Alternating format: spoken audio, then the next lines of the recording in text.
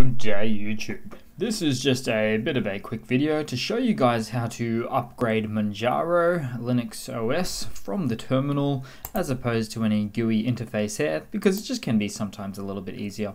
So what you want to do is start off with going to the terminal there, which is actually I can see here, and then you just type in the following, which is sudo, so to get the root privileges there. Then you type in dash capital S YYU. Now you don't need the second Y, but they do recommend it just to make sure that the all the repositories are really updated in the mirror list there and all working. So basically, I've gone a bit ahead of myself. It's pacman -SYYU. So I was getting a bit held up on the arguments there for a moment, but hit enter, chuck in your password. It will first synchronize the package database there to see what's needed, see what's not, and then you hit yes just to finalize the installation there.